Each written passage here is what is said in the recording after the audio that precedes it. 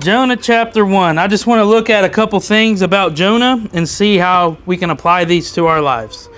So there in Jonah chapter 1, verse 1, the Bible reads, "Now the word of the Lord came unto Jonah, the son of Amittai, saying, Arise, go to Nineveh, that great city, and cry against it, for their wickedness is come up before me." So we see God giving Jonah a job.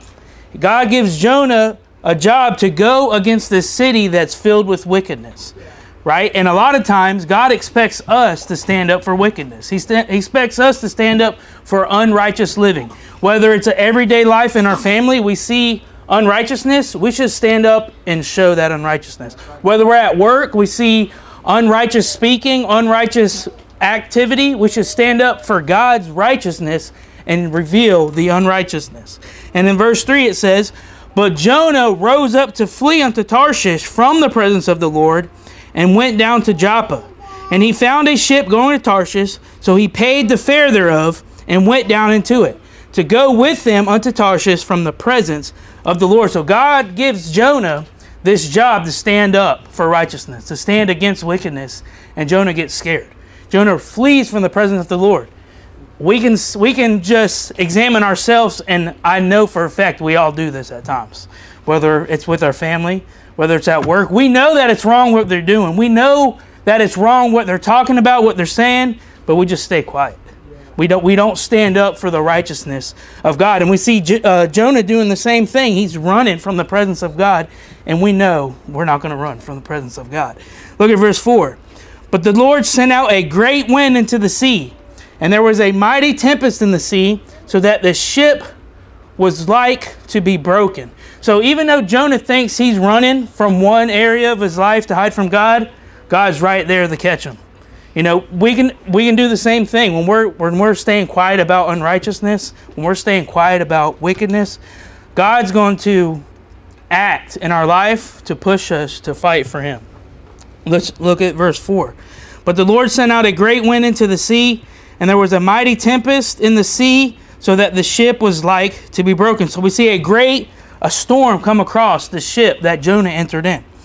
Verse 5, "Then the mariners were afraid, and cried every man unto his God, and cast forth the wares that were in the ship into the sea, to lighten it of them. But Jonah was gone down into the sides of the ship, and he lay and was fast asleep." Now I want you to notice that these mariners, they was afraid, and they cried unto their God. And Jonah was a coward, and he went and hid. Jonah didn't even pray to his God. He went and hid at the bottom of the ship.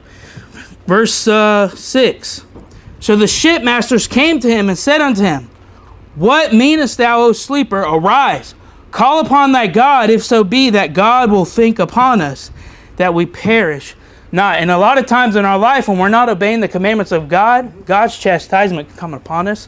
And not only is it going to affect us, but it's going to affect the people around us. You know, and we don't need to be cowards of our God. We need to stand up for our God. When people are praying against false gods, we need to pray for the right God. We need to pray to the right God. Verse 7. "And they said every one to his fellow, Come, and let us cast lots, that we may know for whose cause this evil is upon us. So they cast lots, and the lot fell upon Jonah." So they're in the ship, the storm's coming, and they're trying to figure out, why is this happening? So they cast their lots, and the lots fell on Jonah. God's revealing why this chastisement has come. And notice that chastisement is not coming on the ungodly. Chastisement is because of the godly did not stand up for the things of God. Right? Look at verse 8. "Then said they unto him, Tell us, we pray thee, for whose cause this evil is upon us? What is thy occupation, and whence comest thou? What is thy country, and of what people art thou?" So now they're wondering about Jonah. What's his background? You know, what's going on? Why is this happening to you? "And he said unto them, I am an Hebrew, and I fear the Lord, the God of heaven, which hath made the sea and the dry land. Then were the men exceeding afraid, and said unto him, Why hast thou done this? For the men knew that he fled from the presence of the Lord, because he had told him." So now these people are fearing the true God. Right? Look at verse 11. "Then said they unto him, What shall we do unto thee, that the sea may be calm unto us. For the sea wrought and was tempestuous. So they're wondering, what can we do? We're in this situation. We got a storm coming. We're about to die. What can we do? Verse 12, and he said unto them, take me up and cast me forth into the sea. So shall the sea be calm unto you. For I know that for my sake this great tempest is upon you. So at least Jonah is admitting and acknowledging that he's being chastised by the God. Right? Verse 13, nevertheless, the men rowed hard to bring it to the land, but they could not, for the sea wrought and was tempestuous against them. Wherefore they cried unto the Lord and said, we beseech thee, O Lord, we beseech thee, let us not perish for this man's life, and lay not upon us innocent blood. For thou, O Lord, hast done as it pleased thee. So they took up Jonah and cast him forth into the sea, and the sea ceased from her raging. Then the men feared the Lord exceedingly, and offered a sacrifice unto the Lord, and made vows.